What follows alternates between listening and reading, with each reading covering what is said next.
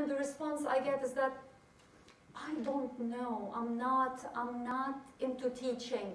I just do the admin side.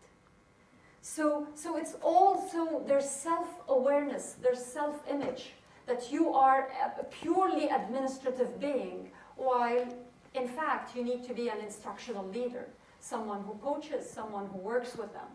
Now with private schools, we see another issue. It's a challenge. Most private schools have Western or non-Arab leadership.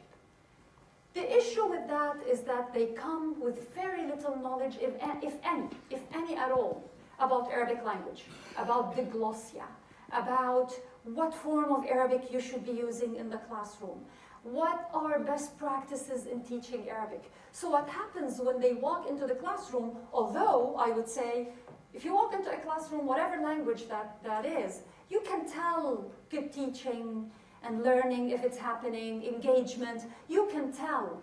But it has become a difficult issue. It has become, like, it almost created a two-tier system in schools, where the Arabic language program is taken care completely by the Arabic coordinator or the head of Arabic in school, completely in silos, while everybody else is on par with international practice and what have you.